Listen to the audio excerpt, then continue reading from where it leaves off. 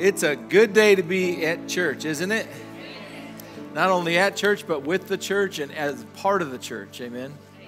So good. So we're going to, I'm Pastor Nate, get to be wrapping up a series this morning. I think it's going to really bless me. So I think it'll really bless you as well. I love that I get to eat what I cook, or what the Lord is cooking. And so this morning, we're going to actually be closing out a series about the love of God. You know, we've been in Ephesians where Paul prayed that we would know the love of God, and that we wouldn't just know it just a little bit, that we would know how big, how wide, how deep this love that surpasses knowledge. It's something that you and I can only know by experience. And so I want to go to a few different scriptures this morning to build this case, but not last week or the week before, because we had a little bit of interruption in a sense. We had family Thanksgiving last week. Wasn't that awesome? That was so awesome. And then the week before that, we had Brother Joe morning and evening. That was awesome. But the week before that, in this series, we talked about Shameless, the love of God, and how the love of God, it's shameless. It doesn't hold you in yesterday. Matter of fact, it speaks the end from the beginning and in the middle. You know, sometimes we're in that place of doing something again, and all we can see is, you know, what's happened. And the Lord still calls the end from the beginning. And it's the same is true. With the ultimate goal today is, the title of this morning's message is this, Shameless. Shameless part 2, but here's the title of it. It's because it is both pieces. Bringing love. Bringing love. And I want this thought to permeate everything we talk about today. As we read in Ephesians chapter 3, he says that you would know that you would know the love of Christ. He says how deep, how wide, that you would know. That word is a word that describes intimacy. To know. In other words, it would be something that would be the same as if you were married and that first night you get to know your spouse, right? It's like there's no more limits. There's in a sense the clothes can come off, the barriers can come off, and I'm not just talking about sex. I'm talking about just the intimacy that is there's no barriers, right? And so, and I was thinking about that again, bringing love. And as we come in this holiday season, there's going to be a whole lot of, I don't know if you ever had a family get together and you bring the one you know. You know, how many of you have ever had it where somebody in the family brings their girlfriend or brings their brand new, maybe you haven't met them yet, they bring their spouse and you go, oh, who's this? You know, and you introduce, you bring that person. Well, he says this, that he wants us to know or to have the love of God as one that you and I can bring with us everywhere. To know, like, we would bring this to Thanksgiving. We'd bring this to our home. We'd bring this to the relationship. We'd bring this to our work meeting. We bring the love of God. To bring the love of God. This holiday season, when you and I go this week to family, I want us to think about Shameless, okay? You know, the interesting thing about shame is something that we sometimes receive, sometimes hold ourselves, but it's also sometimes the thing that we're holding others. Shame on you. You ever been there? You ever said that? You ever thought that? How does shame find its grip? I'll tell you this. We'll get to this in a minute. We'll look at scripture, but it starts like this: counting. That's how it starts. Counting. Aren't you thankful that God tells us that love doesn't count a suffered wrong? Love doesn't count. Wow. So we're talking about shameless and bringing love. If you and I are gonna bring love, you know we're gonna have to get the eraser. How God, He didn't count men's trespasses against us.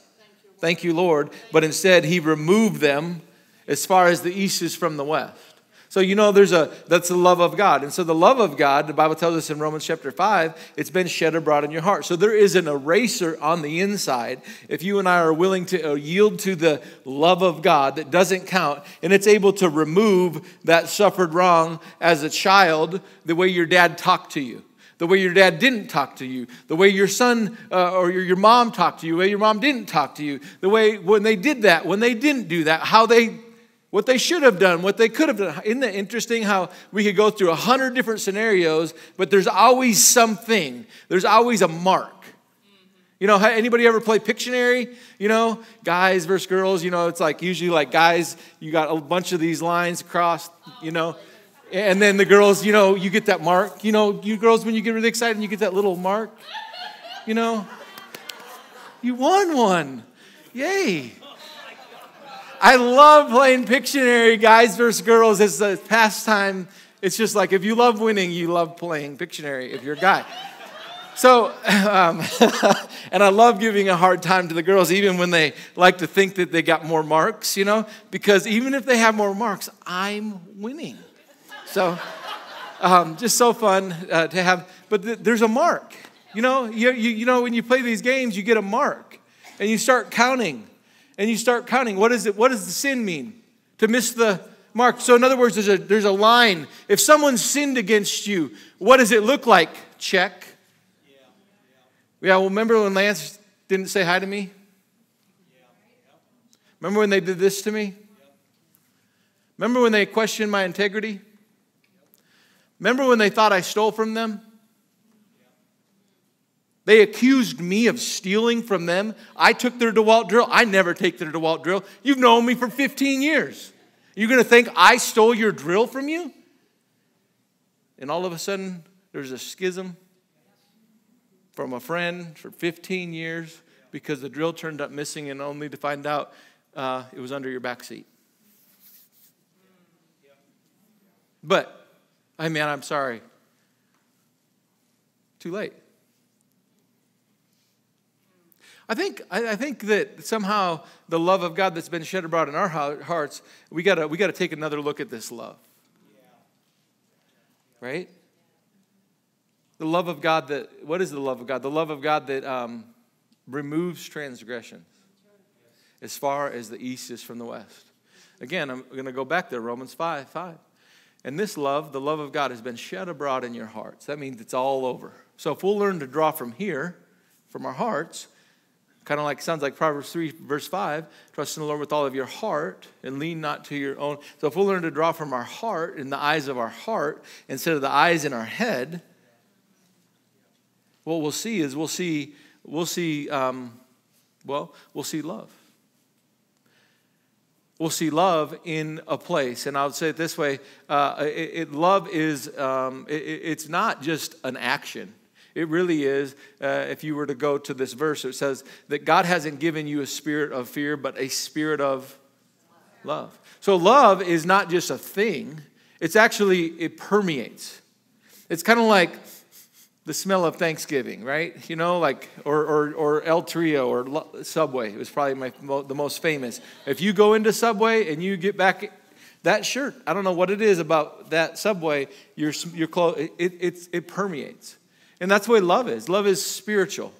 And so when love is present, you can sense it. You can sense the same way when you come into Thanksgiving, you can also, or the Christmas gathering, you can sense if somebody's still holding on to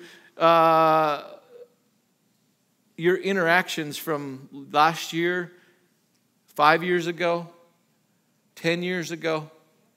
You can sense it. Even though you get the high five, hug, smile, or like, hey man, can you sense it? It may not be like you're in the restaurant, but there's the residue. Anybody have some residue that they're not looking forward to smelling this year? Anybody a residue holder? You know, holding somebody else's residue? You know, counting and keeping. Anybody got some score for some friends? Well, guess what? The love of God has given you and I this eraser. The love of God can erase the sin. The love of God can erase the mark that somebody else cut you. I'm not the only one that's been cut. I'm not the only one that's cut. The Bible says it's impossible that offenses don't come. They're going to come. There's going to be a missed mark. You're going to miss it. I'm going to miss it. We're going to miss it. So we're going to have to learn how to deal with the misses or to deal with the marks. And the only way to deal with the marks is this thing called love. Not just this thing. It is actually something that who God is. And so if you and I would walk with him and walk in this love, you will be amazed at what comes from, if we'll walk in the spirit of love, we'll find that there's a spirit of life and peace. This is what you and I will find, a spirit of life and peace. There'll be a drawing down. This is what that word, and we'll get to here in this verse that I'm referring to, but it means drawing down, not just life, but a drawing down from, or a drawing from a source, the same way that roots would draw from a source. That plant is alive, not because of what you see, but because there's something greater that it's drawing from. It's not just drawing from roots either. Sometimes we think it's only drawing from roots. How many of you know that these plants are drawing from sunlight?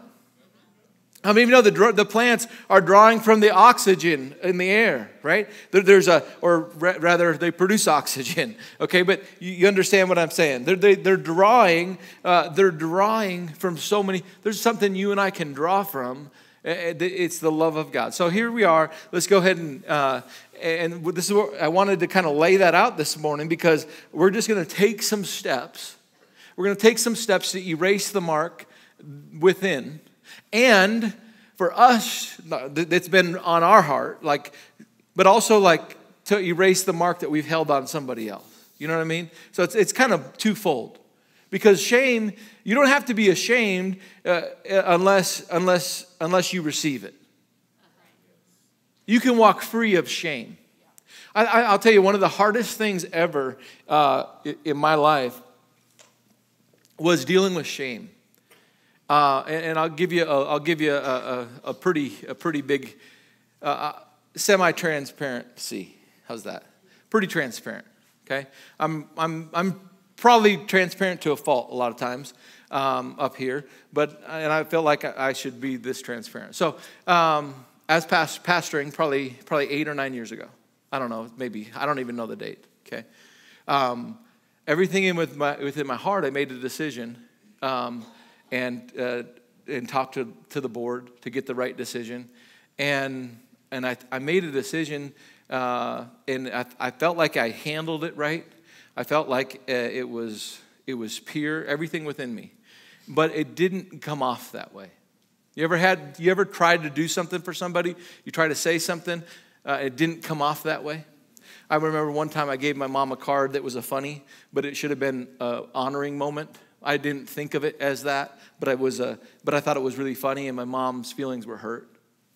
So it came off wrong. I wasn't trying to be mean, but my mom felt like it was a time of honor, and instead I was making fun. So it came off wrong, even though I tried right.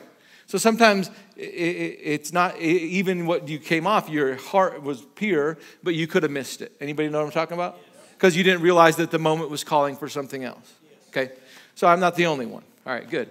And so in this moment, what happened, it ended up going throughout family and friends, based on a decision that I made, and relationships that I've had for years. It was like I could feel a whisper. You know what I'm talking about? Like, you ever had that? And so the point that when I would go into the community, though in my heart I did everything to seek the Lord, to make a decision, and to try to be helpful on my side, though it might have come off a different way. The whispers or the perception of that, though I felt like I had nothing to be ashamed of, I couldn't lift my head. I didn't want to be in Alma. I didn't want to be in a community where I knew people.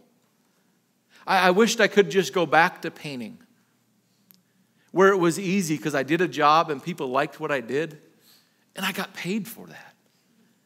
And I got paid more for that. And now I'm dealing with this. And I thought, and going in, it probably took me 2 to 2.5 years just to be able to go to a ball game again and not walk around with my eyes. Anybody ever been there where your eyes are looking down? Because you're ashamed. You're ashamed that others are shaming. And so you must have done, and so you can't get free. And just this Sunday, and I'm talking about shame because I was in shame. And then on Sunday, I witnessed shame. This past Sunday on Family Thanksgiving, I witnessed shame. I said this to my wife on the way home. I said, one of the greatest things you'll ever see is when shame is lifted off someone. Yes.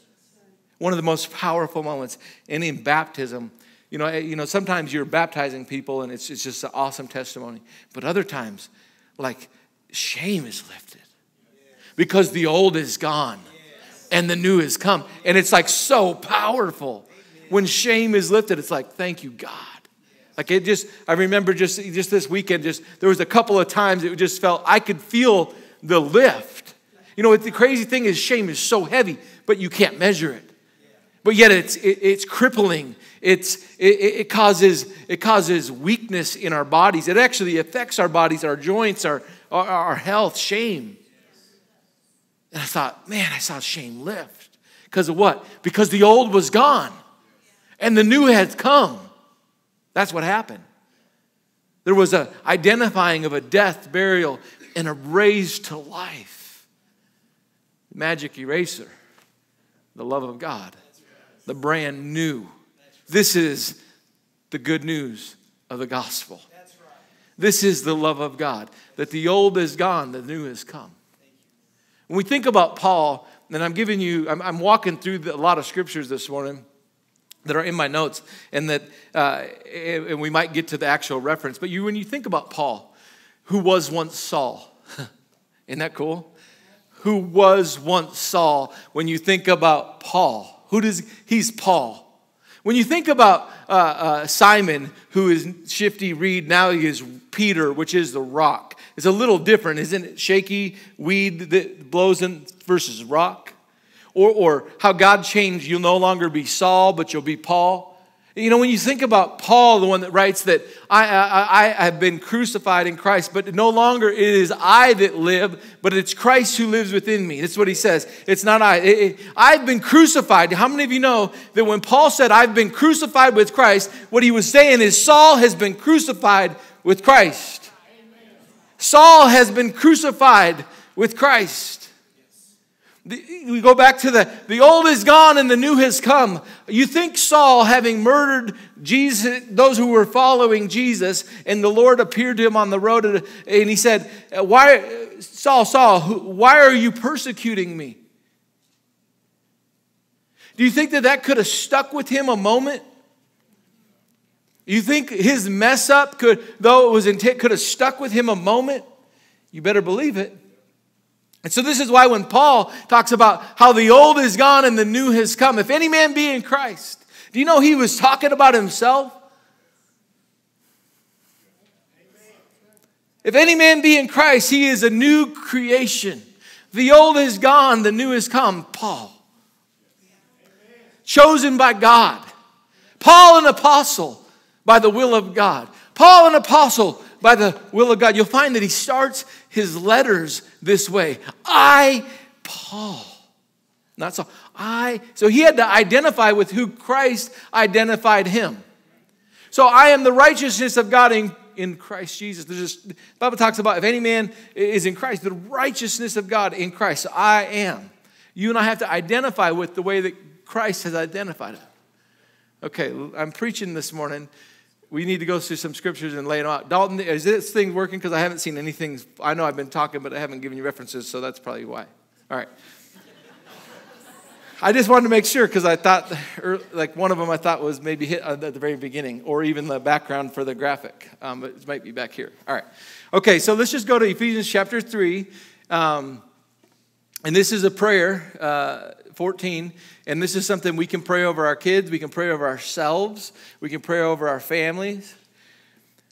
For this reason, I bow my knees before the Father, from whom every family in heaven and earth derives its name. I ask that out of the riches of his glory, that he might strengthen you with power through his Spirit in your inner being. So he's talking about there's a place to draw from. We're talking about the love of God. We're not talking about yielding to this love is a mind over matter thing. We're talking about where we draw from. You ever have a savings account and then a bank account, and one might have no money in it, and the other one might have some money in it, and you can get money out. You just got to know where you got to draw it from.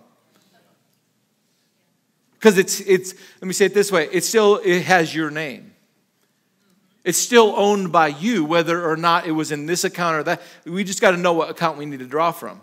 So there is a place that we can draw from, and he says that in your inner being. Where has the love of God, according to Romans 5:5, been shed abroad? In your heart. So you can draw from something different than what this here thinks, and different than where these eyes see, right? Okay. So that Christ might dwell in your hearts through faith. Then you being rooted, again, rooted. These is really powerful words here. Then you being rooted and grounded in love. So rooted, what is rooted? Drawing strength and life from. But also rooted and grounded. What it would be grounded would be stability. Think about the stability of love. Like love, when it doesn't get knocked over. That your life in a moment, because of the love of God, no matter the conditions, because of the covenant that you and I have, we don't have to be tossed to and fro by every storm. Because God loves me. Well, it kind of reminds me of, you don't have this scripture, but it says, so what can separate us from the love of God? This is in Romans. I think it's the end of Romans 8, I think. But it says, what can separate us from the love of God? Can death or life or can peril, can this? What should we say? No, in all these things we're more than conquerors through him that, So the love of God, no matter what's going on, no matter what break you get, no matter what break you didn't get, no matter what someone said, no matter what someone didn't say, the love of God doesn't change. And so because the love of God doesn't change, I'm grounded. I'm grounded not because of what's going on the outside, but because of the love of God that's been shed on the inside. And so I draw from this love, and this love is where it's where I make my move. You ever make a move not in love? You ever make a move because you're not in love and you said you'd love to do something else? Maybe you hurt somebody, you make a move, not in love. But being rooted and grounded in love. This is a prayer. Lord, show me. Father, strengthen me from within. Let me draw from this place in your love. Let me draw from being rooted. Let me draw from your love. Lord, I choose to draw from your love today. Thank you for your love for me. Grounded in love. We'll have power together with all the saints to comprehend the length, the width, the height, and depth of the love of Christ, and to know. This is that word, bringing love with you, to know. Someone intimate. To know this love that surpasses knowledge, and that you may be filled with all the fullness of God. So when you're filled with love, what does he say? You can be filled with all the fullness of God. It goes on to say, now to him is able to do immeasurably more than you ask, could think, or imagine. What is it? According to the power that's at work within you. Well, the love of God is the power that's at work within you. God is, when the love of God, when you and I are yielded to love, you and I are yielded to God, and there is nothing too hard for him. This is where we're at. Talking about, again, bringing love to your tomorrow. Bringing love into today. So here we... filled with the fullness of God. So let's cruise down here. The whole goal of today really is bringing love into tomorrow, bringing love and being shameless. And because I'm shameless, I'm not shameful. I don't shame others either. And I'm not foolish. I don't receive it. I don't give it. Right? Let's go here. Let's go to Romans chapter 8. Verse 1 through 6. Therefore, there is now, when is there no condemnation? Yeah, but you don't know what I did. Just, when did you do that? Well, just a second ago. Yeah, but guess what? There is. This is radical thinking to think this way. But you got to understand that God sees outside of time. And so he's up here. We're in this dispensation called time, which God is dealing with man. And he sees so if you could imagine this timeline, God's outside and he sees the end Or I guess we could go this way for the end from the beginning. So from up here, he's like, I see here and I see here, and they're not going to make it. They're not going to make it. So here's what I'm going to do. I am going to show them that they can't make it. And but I'm going to give them a choice whether or not they want to receive my help or not. And so I'm going to show them what they can't live up to, my holiness. But I'm going to make a way to live up to that holiness, because only I could live up to that holiness. I'm going to send my son Jesus, that if any man would believe in him, it's not by works, prove that to them that any man should boast, but it's a free gift by my grace, that I'll pay for their sins, past, present, and future, and I'll let my righteousness be conferred to them. All this is happening out here. And so that means their sins past, present, and future, because I dealt with the end from the beginning. Nice. So now, right now, where God exists outside of time, now there is no condemnation for you. See, because what keeps you and I from coming to the throne of grace is that very thing. Condemnation. What keeps you, what kills people's calls and destinies is condemnation. See, the thing about it is condemnation is a judgment. But God is the judge. But yet sometimes we find ourselves as the judge. We're going to get to that, and we're going to see how important it is for God to be judge and us not. Again, we're talking about bringing shame tomorrow to your tomorrow, or to your family outing, or to whatever it might be. Shame instead of the love of God. Let's bring the love of God. Let's allow the now there is no condemnation for those who are in Christ Jesus. Romans chapter 8. Because through Christ Jesus, the law of the Spirit who gives life has set you free from the law of sin and death. I just love that. The law that says sin, meaning you miss the mark. And if you miss the mark, then you get... It's just all about what you hit or you don't hit. It's like, make one shot and win the big teddy bear. The ball doesn't go in the hoop. But if you make it, and we have this mentality, so we live in lives where you earn everything based on your performance, based on your goals, based upon how many sales, based upon, bringing in this much, whatever it might be, based on how far you throw the ball, how far you kick the ball, how hard you hit the ball. Everything's based on what you did, except for outside the way Jesus works, the way the Lord works. He says, it's not based on your works, it's based on my works. If you'll just receive my works, yeah, but I don't know if I can receive. You can. It's a choice. Let's keep going here. So, for what the law was powerless to do because it was weakened by flesh, God did by sending his own Son in likeness of sinful flesh to be sin offering. And so he condemned sin in the flesh in order that the righteous requirement of the law might be fully met in us, who do not live according to the flesh, but according to the Spirit. What you're going to find in this next passage here, Romans 8, he talks about living according to the flesh or according to the Spirit. And the word according to, or again, it doesn't translate straight from Greek, but the word that you see, according to, we draw down from, or we draw from the flesh, or we draw from the Spirit. It doesn't mean you draw down from, it just means you're pulling from either the flesh, what you see, the natural man, or you can draw from the Spirit or the things of God. So where are we going to draw today?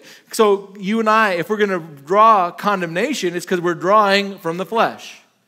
We're drawing from what we see or what we've heard or what somebody did. But yet the Bible says, and we'll get here in a moment, but he says, we no longer are to regard people according to the flesh. We once did even Christ this way, now no longer. Once they thought Christ, just according to the flesh, as just a man that was going to be a savior to rid them of Roman tyranny. But then they saw, not just naturally, they saw him as the Son of God. Okay? So he says, those who live according to the flesh, how do you know if you're living according to the flesh? It's where you set your mind. So in doing some study for this upcoming series, I found myself in Romans 8, and I found myself looking at some commentaries. And I love one of this, the trying to describe mindset, It's one word, but it's hard to describe because it combines two. And so this is in the Strong's Concordance. It says this. It says this idea, mindset, is difficult to translate into English because it combines the visceral and the cognitive aspects of thinking. What does that mean? Mindset involves the natural thinking and the heart thinking. So it takes the heart and the mind. So because you've received a word in the heart, now you're going to think it this way. So if I look at you, Joe, and I'm talking to this right here, and you think in your heart that what I'm saying is directed to you, it doesn't matter what I say, because in here is you've made up, there's something here, and now it's here. So I can't convince here to eradicate here. I can't convince here to eradicate here. This is why the Bible says in Proverbs, it says an offended brother is harder to win back than a strong city. Because so many times what we're trying to do is we're trying to appeal to their mind about this, and what we need to be talking is here, right here. So Father, thank you for the love of God that has been shed abroad in my heart. Thank you for the love of God. I pray that the love of God, that they would know the love of God. Because I can't convince the heart. I can only talk to the head. But where their mind is set, they made up their mind. It's because something got in here. Anytime anybody ever have something get in here, and it doesn't matter what they do out here, it's over. No. Is there anything too hard for the Lord? But you're right, it is over. If you're going to draw from the flesh. But if you draw from the Spirit. See, it's those who live, verse 5, those who live according to or draw down from the flesh have their mind set. It's the combining of both your mind and your heart. They have their mind set on what the flesh desires. But those who live according to or in accordance to with the Spirit have their mind set on what the Spirit desires. Or the word desires that's NIV. It doesn't say it's either to have their mind set on the flesh or have their mind set on the Spirit. So where you set your mind, what you draw from, right? He said, again, those who live, if you're going to experience life according to the flesh, it's because you're thinking here and here according to what these eyes are producing, what you heard with these ears. Or what you saw with these eyes or heard with these ears, your mind, what you received here, and you think now here, is because you heard it or you seen it or you felt it or experienced it. But he said you can live or experience life if you'll set this right here. Right? If what you'll receive a Spirit word, you'll receive you'll receive God's love, and you'll say, wait a minute, I'm going to think here based on what I have allowed to also rest here. And this is why it's so important for us to realize that the love of God, where did he put the love of God? He could have put it on a plate. He said, you come eat of it any time. He could have put it, I don't know, anywhere. But where did he put it? He put it here. So you could draw from here and draw from something that was deposited here and make your mind up here. And then it doesn't matter what happens on the outside or how somebody cuts you, because what you have on here, no matter how someone convinces you to hate them or they've done you wrong and done you wrong and done you wrong and talk to you in some dirty way, you don't have to choose because you have your mindset. You can have a mindset to love somebody no matter how they treat you. They can't change you. They can't change you. In the same way that if you're trying to win somebody over, you can't change them. But the same way the love of God is amazing. Thank you, Lord. So it says the mind, this is verse 6. But the mind governed by the flesh is death. So you just think about death for a moment. What is death? Separation from life? It's death. Listen to the way that somebody described death. Separation from life or salvation of God, forever dying without experiencing death to self to receive his gift of salvation. So it's death. forever dying without first experiencing death to self to receive salvation. So you know what? This is what's so powerful when Paul was talking about that he said, I am crucified with Christ, yet nevertheless I live. And so he's saying death here, what he's referring to is that you have death forever, not just death to self. How many of you know this is what happens when we were to die to self? When we receive Christ, he says, it's not I that live, it's Christ who lives within me. Maybe you've heard this preached. We maybe should preach it more often. It says, pick up your cross and follow me. In other words, that we have this understanding that we were crucified with Christ. It's not just believing in Christ that he died for us, but that we were identifying with Christ as a death, burial, and resurrection. So I have died. This man, this natural man, the flesh side of me, I put to death. If I'm going to live according to this. So this is like what Pastor Evan was talking about this morning. When there's a word spoken, that he's like kind of like you look at where Jesus, he's tempted in the wilderness. He had to answer the temptation. He had to answer the flesh fight. With what? Spirit words. And guess what? He walked out a victor. Thank you, Lord. For those who are led by this, let's keep on. So the mind governed by the flesh, verse 6, is death, but the mind governed by the Spirit is life and peace. So how do you know if your mindset is one by the Spirit or one by the flesh? Well, you're either experiencing, and what you see is death, lack, shortened, or you see life and peace. So this is really, really simple. But you know what? You and I can choose where we're going to yield. Tell me about that family relationship that's gone wrong. Is it ever going to be right? Well, it depends on where you're drawn from. And then if you're drawn from the right place, you can call the end from the beginning, and the end can be what you call it instead of where you're at in the middle. According to the Word of God, this is how the Bible tells us that the just are to live by or experience faith or experience life by faith. Now, the just shall live by faith. God wants your and my life to be shaped by not a circumstance, but a word of God. Because faith comes by hearing and hearing the word of God. My life, someone who is justified in Christ, who has a covenant with God, he said, I don't want the conditions of this world. Because there's going to be storms. There's going to be trials. There's going to be tribulations. They're going to come. But I don't want the conditions of your life to be governed by what happens out here. I want the conditions of your life to be governed by my words. The just shall live by faith.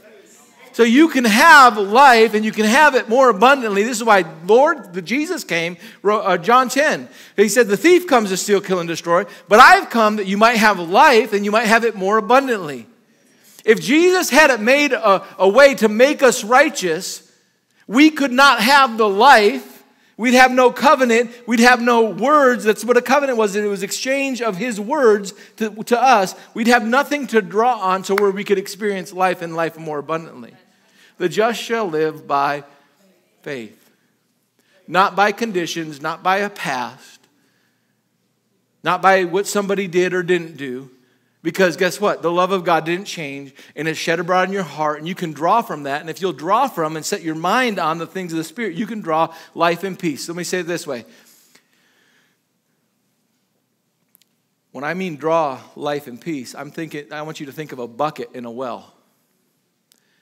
And when we say draw life and peace, you can draw and you can pull up that bucket, and in that bucket, pour it out into your life, filled up, is life and peace. It's not magical. It's not mystical. It's not imaginative. Like, oh, I got this air bucket of life and peace. We're baking a cake. Let's have tea.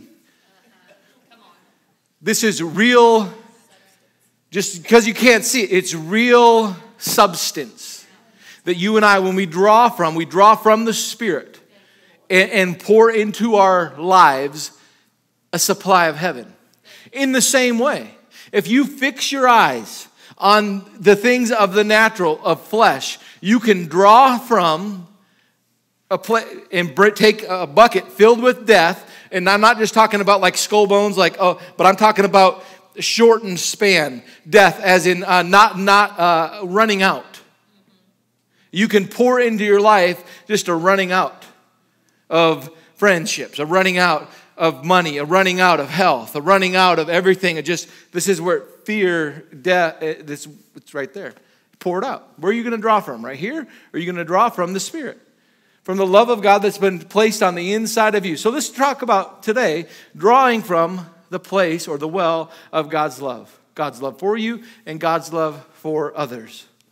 For those who are led by the Spirit of God, they're the children of God. Verse 14 says that. Verse 15, the Spirit you received does not make you slaves so that you would fear again, but rather the Spirit you received brought about an adoption to sonship. And he says that's where we cry, Abba, Father. Let's go on to verse 16. The Spirit himself testifies with our spirit that we're children of God. Now, if we are children, then we are heirs, and heirs of God and co-heirs with Christ. And here's something that you might write down. Heirs don't earn. Heirs don't earn.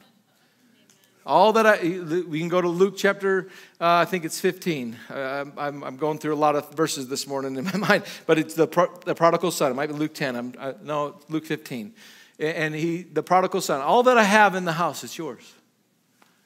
He didn't say you had to earn it. He said, I've worked. This is the lost son, not the one that was found. It was the lost son and the found son. So I think the lost one was still in the house.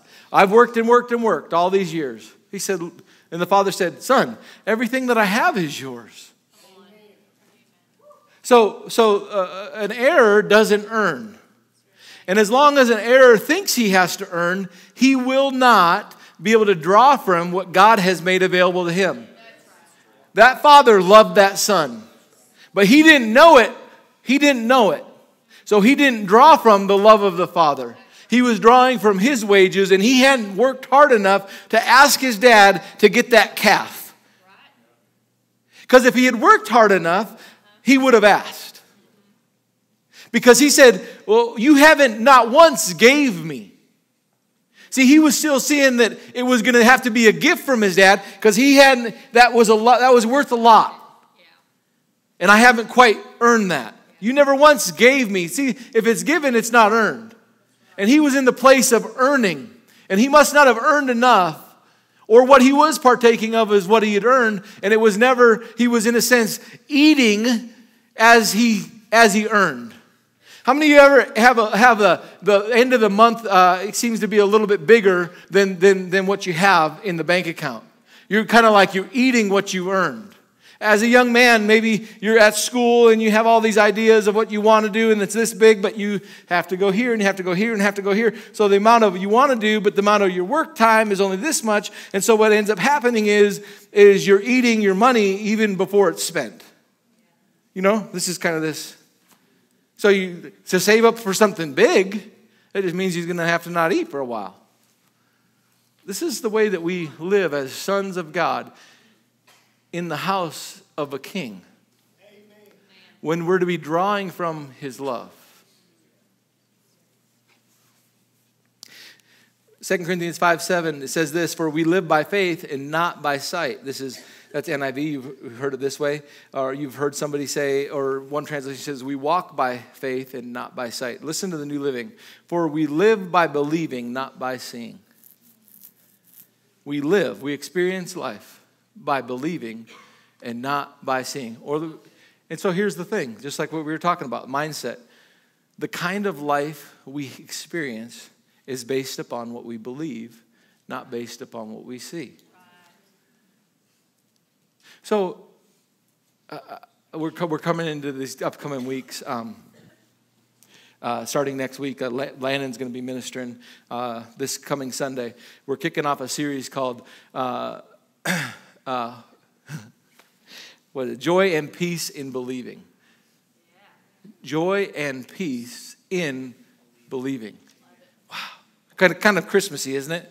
There's like joy, there's joy and peace in believing, but listen, there's also death and lack in believing.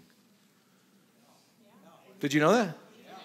Kind of Job. Let's go Job. The things that I feared the most, that I believed the most, they've come upon me. Kind of some bad stuff in believing. So be careful, little ears, what you Oh, be careful, little, what you hear. Be careful, little eyes, what you... Because these right here are gates that go to here. And you can get a mindset. And you can begin to believe. And you can now experience life of hell on earth, even though the conditions are right. Have you ever experienced discontentment when you still had food on the table? And have you ever experienced joy in a Tiny Tim moment? What do I mean by Tiny Tim? You remember Scrooge? You remember Tiny Tim? God bless us, everyone. And they're cutting like a quail is their Thanksgiving turkey. And there's joy in that home. And there's a turkey on the table. You ever been there? You ever had, it felt like there wasn't a whole lot of things, but you had everything? But the same is true. Have you ever had it where it seemed like there was a lot of things, but you just didn't have anything? Because it was joy and peace in believing, or it was lack and despair in believing. Again, the words. Oh, thank you, Lord. Okay, hey, we got a little bit of time. We got about 20 more minutes. All right, so let's go to Galatians chapter 4, and this is a really powerful passage, and we're talking about getting rid of shame. We're talking about getting rid of shame and drawing on love. We're talking about getting rid of what you earn and drawing from a gift. So in Hebrews 4, all of this passage is talking about how easy it is for us to have received God's grace and yet somehow try to move back to the place where we work. You know what I'm talking about? Because this is that condition that we live in this world where it's easy to get back into the works and try to, I'm gonna receive by grace, but I'm also gonna do my best to work unto the Lord. We preach this kind of stuff, or this is what's heard. It might not be preached because Paul says, show me your faith and I'll show you my works, right? In other words, that faith without works is dead. But somehow we translate that it's my works that prove that I have faith, but instead of understanding that just my faith produces works. But we somehow move back over into this works, and so we got to observe middle part of Galatians 4, we're not going to read it, but he says, you're celebrating and observing feasts and holidays, and you're trying to make holy moments according to the calendar of the law and all these kind of things. You're trying to bring both. Both can't exist. So let me say it this way. If you go read the Word, you can go to 1 John, you can go to the Gospels, you can go to multiple places, but to receive the love of God and not demonstrate the love of God, you're going to find yourself struggling to draw life. I want to say that again. To receive the love of God and not let it go through you, you're going to kind of become like the Dead Sea. Rich with minerals. Rich. I mean, the Dead Sea, one of the wealthiest places, yet dead. Why? It has no outflow. When the love of God, when you're the end of the love of God instead of the love of God going through you, you will not experience the life that God designed you and I to have. I'm not saying that the sea is not rich, but I am saying it's dead. You can look all the way through. If you receive my love and you're not going to show love, you better check and see if you actually receive love. Because you can't have both. Let's look here. Galatians chapter 1. What am I saying is this. As long as the heir is underage, he's no different from a slave, although he owns the whole estate. Now, I hit on this at the end of last week, and we were going to pick up right here. So here's where we're picking up. We kind of picked up a lot more than that too. But here's where we're picking up. He says that in Hebrews it says this, that anyone who lives on milk is still an infant. Hebrews 5:13. Anyone who lives on milk, being still an infant, is not acquainted with the teaching about righteousness. So if you and I aren't acquainted with the teaching on righteousness, here's what he's saying: you're a babe. You are very young in Christ if you think you have to earn your salvation, or you think it's based on your works. And this is what happens. Having received, we move into that place of wanting to get it right, and we move into this place, and we've forgotten the teaching on salvation, and we stay babes for a long time.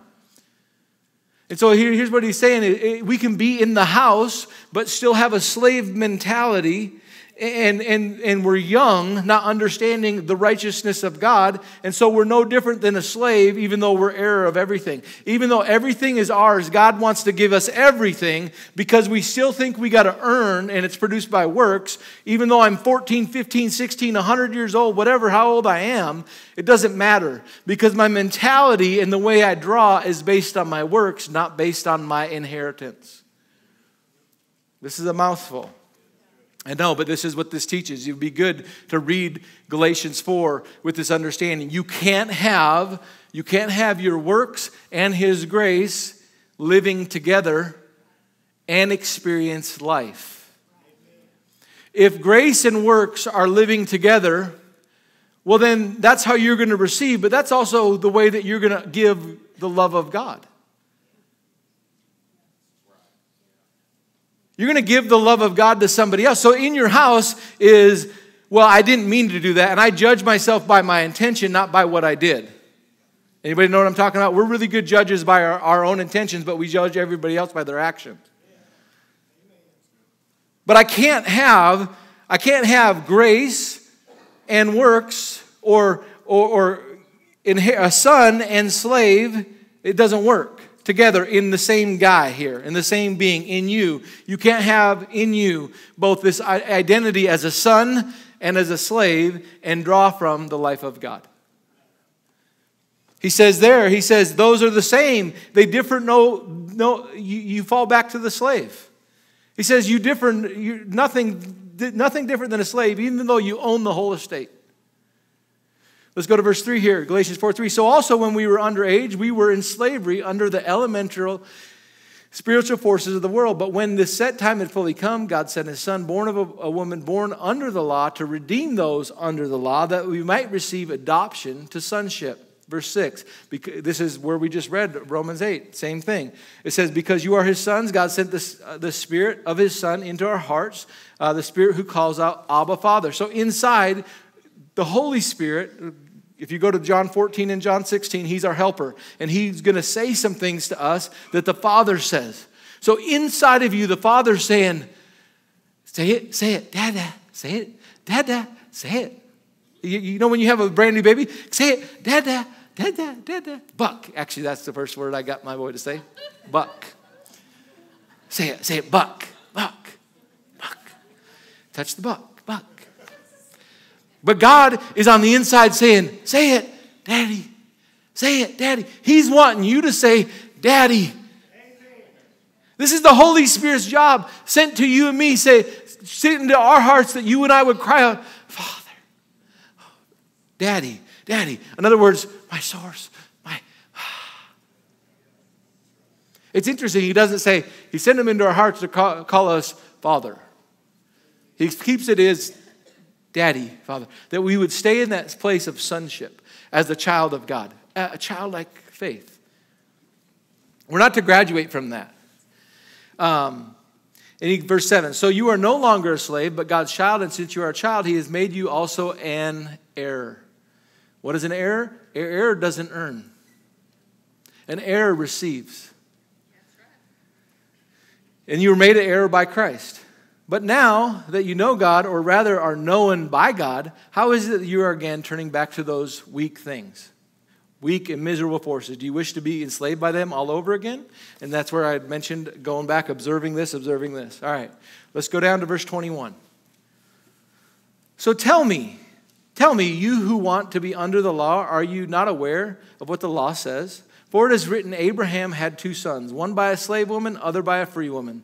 His son by the slave woman was born according to the flesh, but his son by the free woman was born as a result of divine promise. He's saying, he's bringing this analogy up again. You can be in the house and you can be a son and you can be a slave because of a mentality. And he says, do you not remember Abram, who had a child? Abram, not Abraham, Abram. Abram had lived in a land that God had promised him for 10 years. He's in there 10 years, and he still hasn't had the child. So God had kept some of his word, but he didn't see God as faithful as keeping all of his word. So Sarai said, hey, why don't you take my servant, who was much younger than her, as a servant to Sarai, and said, sleep with Hagar, and see if by her I could have a child. So guess what happens? Abram says, okay, he's 86 years old at this point. 86, he sleeps with Hagar, and she conceives Ishmael. Wow. A son of the flesh. They did it apart from God. They did it apart from the word of God. They figured out a way to get it done apart from the Lord. Attaboy. Way to go. You know, we applause. How are your kids doing? Oh, they're doing great. Having plenty of Ishmaels. Sometimes we're, well, how's their walk with the Lord? We don't talk about that. All right. Thank you, Lord. I don't know how we got onto that.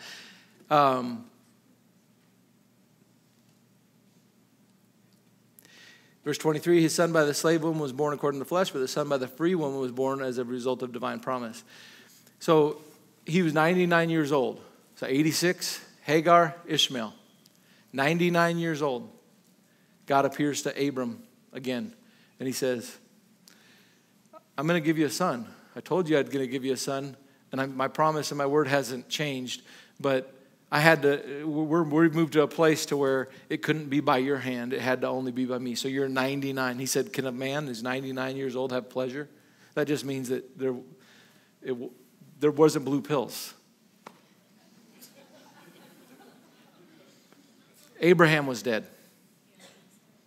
86, there was a glimmer of hope. 99, not even for Abram. And God says, I told you I was going to give you a son. I'm going to keep my word. I always keep my word. I watch over it to perform it. Let me just tell you, he's a promise. He says, this one's by divine promise. And Sarah is 100 years old. Think about this. Or no, Abraham was born 100 years old when Abraham was. So here he says, I'm going to change your name from Abram to Abraham.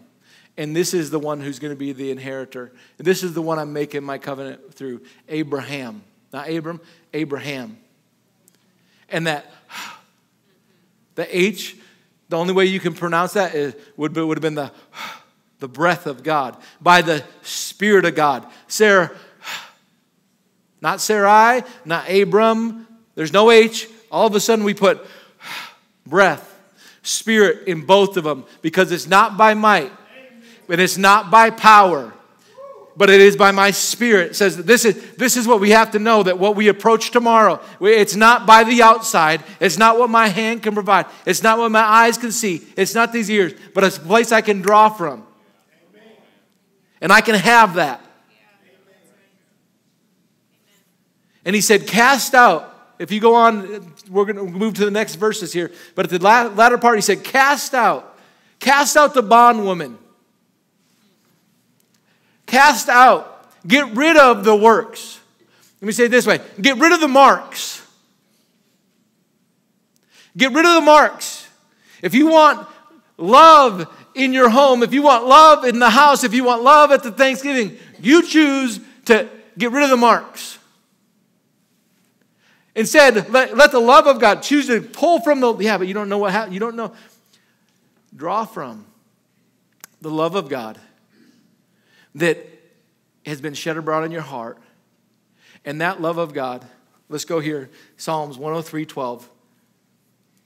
Psalms 103:12. And as far as the east from the west, so far has he removed our transgressions from us. This is the love of God. As far as the east is from the west, so far has he removed this is the love with the love of God. It removes. Draw from the love of God, and it can remove how deep, how wide, your farthest reach. Thank you, Lord. That verse right there, he says, verse 30 in Galatians 4, verse 30, it says, but what does the scripture say? Get rid of the slave woman and her son, for the slave woman will never share. You will never, as much as you want to try to get God's move. Lord, I did this and I did this, I did this. Now you can do this. Our works interrupt our receiving. When that's what we are trusting in. You want God to move? Well, I'm doing this and I'm doing this and I'm doing this. And I fasted 6 times and I didn't eat and I didn't even drink water for 3 days. And they say that could kill you. And God, you know how desperate I am. You know how? But cast out, verse 30. But get rid of the slave woman and her son, for the slave woman son will never share in the inheritance with the free woman's son. So you know who your daddy, father, who's your mama? Who's your mom? Sarah. Sarah's my mom. Sarah's my mom. Who's that? The mom of promise. That's where I'm drawn from, promise. Hey, mama, my boys still do this. Dad takes care of the tough things if they need, but mama gets called all the time.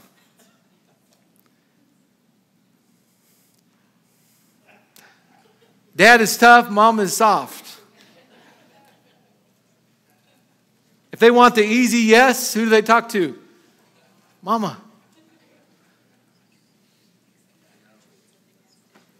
What I'm saying is not just the picture of our relationship, but there's a promise.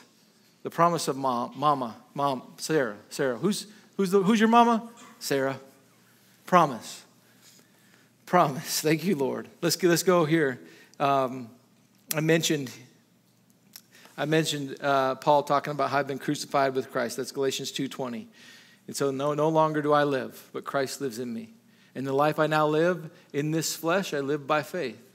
And I'm saying you're not in this flesh. No, you're in this flesh, but how are you living? How are you making your way? By faith. By faith in the Son of God who loved me. So what's my faith in? The Son of God who does what? Love me. So where does my faith rest in? Love. The love of God. The love of God.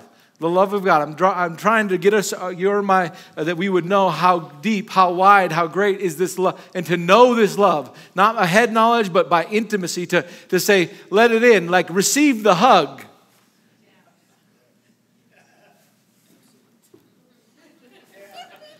Receive God's love.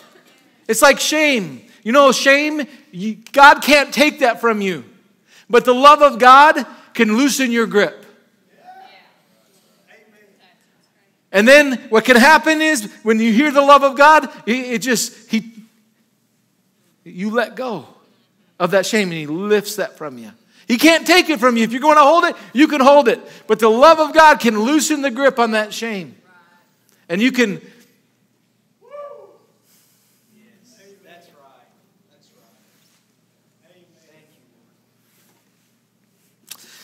right. 2 Corinthians 5:16. This is our closing-ish. We'll hit this real quick. So 2 Corinthians 5:16. These are just great devotionals, verses that you can look at. So from now on, 2 Corinthians 5:16. So from now on, we regard no one according to the flesh. Although we once regarded Christ this way, we do so no longer. Therefore, if anyone is in Christ, he's a new creation. The old has passed away. Behold, the new has come. Can you hear Paul saying that? Can you hear Paul saying that, having done all that he's done? He's saying, if any man's in Christ, he's a new creation. The new has come. All this is from God, who reconciled us to Himself through Christ and gave us the ministry of reconciliation. This is where shame stops. That God was reconciling the world to Himself in Christ, not counting men's trespasses against them. If reconciliation, if that's going to happen in a family, if it's going to happen at Thanksgiving, if it's going to happen at work, if it's going to happen, here's where it starts. Not counting. It's too hard. Could never be made right. Could never. Yes, it can. Jesus made it right. When I made too many wrongs, too many to count, my board was full. But God didn't count those against me. Because of Christ. Otherwise, they're still counted. But he removed those transgressions as far as the east is from the west and reconciled us back to God. And he said, guess what? I want to do with you. I want to give you the same ministry of reconciliation to bring people back to the Lord. And, listen, to see your relationships reconciled. The Bible says you'll know him by our love for one another. In Matthew, it tells us this, that there's 2 commandments upon everything everyone holds. The first one is this: love the Lord your God with all your heart, all your soul, and all your strength. Second one's just like it. Love your... How do you love? You stop counting. And that which has been counted, you let the love of God erase. How do you let the love of God erase? You draw from the well of the Spirit. Not from the well or the mindset on the flesh. You set your mind on here. And guess what you'll have in that relationship? Life and peace. Shameless. Bring love. Introduce love. Maybe love's been hanging around, but you just haven't said, hey, can I show you love? Introduce love. You know, it happens at get-togethers where someone finally says, well, who's this? And you're like, oh, well, this is my girlfriend. There the whole time. And now they're part of the conversation. Before they were just kind of hiding. I'm going to close with this scripture. Matthew 7. Judge not that you not be judged. For with what judgment you judge, you will be judged. And with what measure you use, it'll be measured back to you. This is the same principle. Is you can't have the slave woman and the woman, or slave son and the slave or the promised son in the same house. You cannot. You want to be judged this way, but you're judging this way, you can't. What's going to happen is you're going to go back to you're going to be judged that way. And you're going to miss out on the love of God. You're going to miss out on drawing from an inheritance. Though you're an heir, you'll be a slave in the home. Let's not be slaves in a home that we were meant to inherit. Why do you look at the speck in your brother's eye and do not consider the plank in your own? Or how can you say to your brother, let me remove the speck in your eye, and look, there's a plank in your own? You hypocrite. First remove the plank from your own eye, and then you will see clearly to remove the speck from your brother's eye. Verse 7. Ask and it will be given unto you. Son, he's bringing us back to the sonship right here. Ask and it will be given unto you. Seek and you'll find. Knock and the door will be opened. For everyone who asks receives. And he who seeks finds. And to him who knocks it will be opened. Or what man is there among you, if his son asks for bread, gives him a stone? Or if he asks for a fish, would he give him a snake? If you then, being evil, know how to give good gifts to your children, how much more does your Father give gifts, not wages, gifts to those who ask him? Therefore, whatever you want men to do unto you, do also unto them. God, back to 2 Corinthians 5, God was reconciling the world to himself in Christ, not counting men's trespasses against them. Reconciliation. Shameless. A well of love, a well of life and peace. A promise for today and to tomorrow. The love of God. Where are we drawn from? Where are we drawn from? Let's stand this morning. Thank you, Lord. We're just going to close our eyes this morning.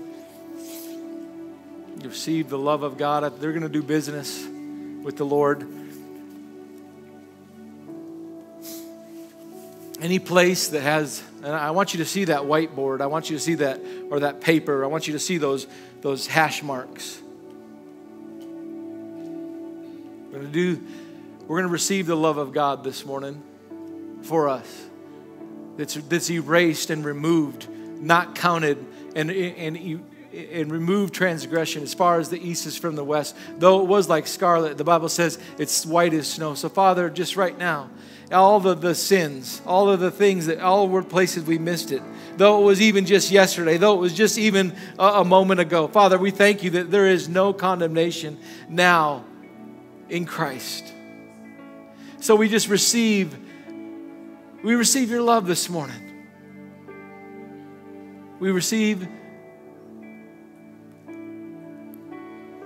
yield to your Spirit that's within us, crying, Father, Father, Father.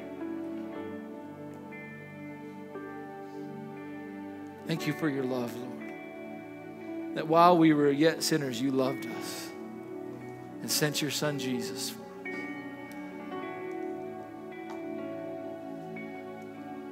So thank you that your love has been shed abroad in our heart. This fills us.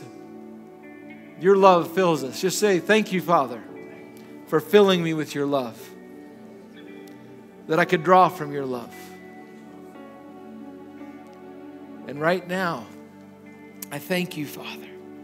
The same way that you forgave us. The same way that you removed our marks. We draw on that love. To not count men's trespasses against us. To not count our moms. To not count our fathers. To not count our friends. Father, thank you for that removal as we draw from your love. Thank you that our mind would be set. That we no longer have to tell ourselves it's going to be all right. But we believe and we draw from a new slate. Father, thank you for making all things new. Thank you for making all things new. In the name of Jesus. Thank you for making things new. Clean slate. That's what I heard. Like a clean slate. Fresh relationships. A hug without the hiding. Father, thank you for that today. In Jesus' name. Amen, amen, amen. Amen, amen. Well, we're going to dismiss. If I could have my altar care team come forward as we dismiss this morning, and they're all going to come over here. Something we've been doing. We used to do it all the time, and we've got it back. We've had some really cool testimonies of people praying. If you have never been born again, if you want to give your life to Jesus, I want you to come up here afterwards, and I want you to pray with them to receive Christ. Sometimes we do it like this, and then trying to hurry up and personal and all that. Sometimes there's anointing on it, but there's an anointing on it. But today, if that's you, I want you to come up here and just have some personal, not just a prayer, but a step forward. Amen. And then also, if you need healing in your bodies, there's a prayer of agreement. You know, you could agree with someone right next to you, or you can come up here. But don't leave when you have a need without first giving it to the Lord or coming together. If two agree on earth is touching anything, it shall be done. Amen. Amen. Other than that, we will see you next Sunday. God bless you. Happy Thanksgiving. We love you.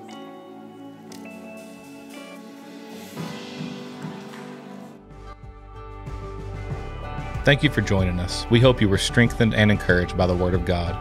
If you need prayer, feel free to text us at the number on the screen below. You can also send us an email to info@beyondchurch.org or submit a prayer request form on our website at beyondchurch.org. If you'd like to partner with us in preaching Jesus, you can give securely online through our app or website, or if you prefer to mail your gift, send it to the address shown below. Stay connected with us throughout the week. You can download the app for all of our latest messages and announcements, and be sure and follow us on our socials at Beyond Church. If you've never attended in person, we highly encourage you to plan a visit. You'll never regret prioritizing godly community. We love you and hope to see you soon.